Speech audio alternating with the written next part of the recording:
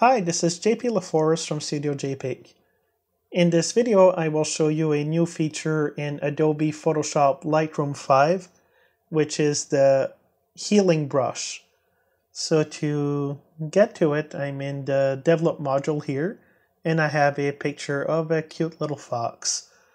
So for this demonstration, we will remove the fox and just keep a boring grass background.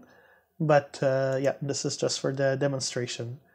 So I'm gonna go into the spot removal here. I'm gonna click on the healing brush. And for now, I'm using a size of 75 and opacity of 100. So I'm gonna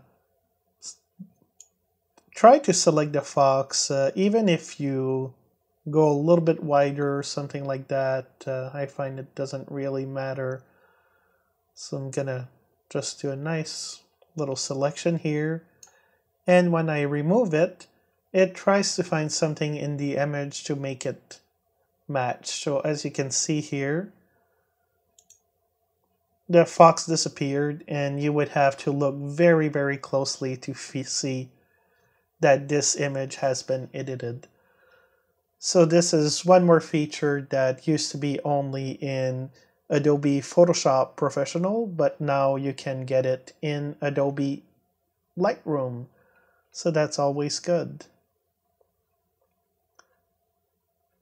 So thank you very much for watching this video. If you have any questions, comments, or suggestions, please leave them in the box below.